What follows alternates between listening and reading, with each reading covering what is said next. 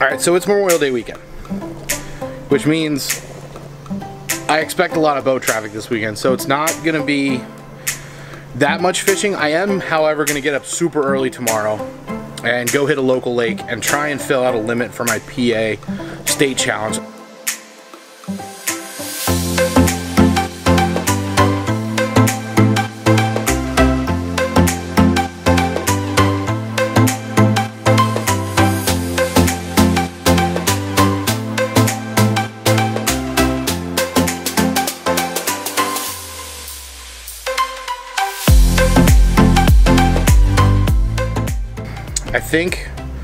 I'm pretty sure we should be able to get it done in a couple hours before the craziness occurs, before people start coming out in droves, especially if it's nice in the morning. We are supposed to have crappy weather here in Pennsylvania all weekend. So like I said, I don't know how much fishing is actually going to happen this weekend. I know tomorrow morning it will. We're supposed to get PM thunderstorms, so I'm thinking I'd knock out a morning fishing session and then I'm off the water by noon, 1 o'clock. I avoid that totally, and I avoid the crowds. So that's my goal. We got all our rods rigged up. Batteries are charging. GoPros are charging. I'm gonna have both cameras this time ready to go. The big camera's batteries are charged. Cards are empty. We're set to make a real, full, awesome vlog for you guys because I'm actually remembering to charge my batteries. All right, as you can see, we're all loaded up, ready to go. There's no light, so we're going back over here. You can see it all right behind me.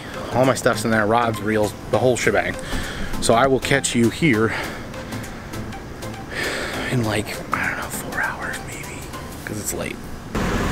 Well, it's the morning.